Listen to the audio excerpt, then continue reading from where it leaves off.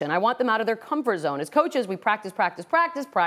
Everything's scripted. 5 minutes for this, 5 minutes for that. Then you go in the game, and all hell breaks loose. And you're like, whoa.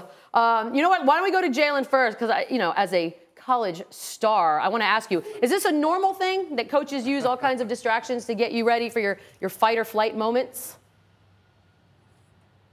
Absolutely, Bees. And I know it sounds a little weird, and Kelley can be a little strange, and it's a do-or-die year for him. The team has struggled the last couple of years. They haven't necessarily been in the BCS title contention since 2012. But one of the things that people underestimate about athletes, and Dan, please chime in here, is the level of concentration, the level of focus, the level of discipline you have to have from second to second, play to play, moment to moment. And when you create that little diversion to make sure everybody's going to stay locked in so you don't get that costly penalty that ends up costing your football team. What do you think? Jalen, one, I thank you for referencing me as an athlete. That means a lot, first of all. When I read this story and I hear Brian Kelley and whatnot, I think Tiger Woods, and I think of his dad. I remember reading the stories about Tiger Woods and his dad, and when he was practicing and hitting range balls or standing on a tee box, you read the story that Earl Woods would just throw golf clubs at his son during his backswing or downswing, and we've seen Tiger kind of stop his swing before. So I can appreciate that. I've had coaches who have done stuff like this. You have? To me. Okay. Oh, yeah. Like what?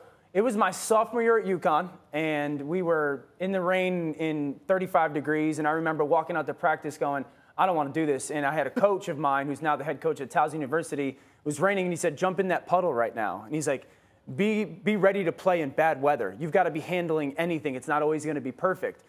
I literally jumped in the puddle, practiced, froze my tail off, and we ended up playing that week at Navy in a torrential downpour. So I've been in the NFL where Rod Marinelli, who's a renowned coach, we were playing a preseason game out in Oakland. This is from Detroit, out in Oakland. Flew us morning of the game out to Oakland. We stopped at a hotel for an hour and then played the game. And his whole thing was no one adjusts better than us.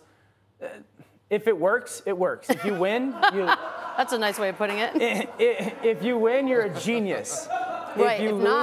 If you lose, players will start to pick that apart, And I just get concerned sometimes that coaches forget we have to win. We have to win. Was that the year you were 0-16? Wow, Greeny chiming in. Peanut gallery. That's not allowed. You're not allowed to do that. It was. Okay.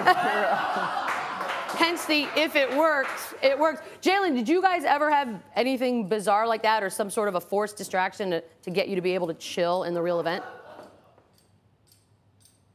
Not necessarily a forced distraction, but Greeny, you touched the nerve there. I'm in Detroit doing this program. You know I'm a lifetime Lions fan. You're going to bring up the 0-16 squad while we have a guest on the show. That was rude, Greeny. I'm really disappointed in you.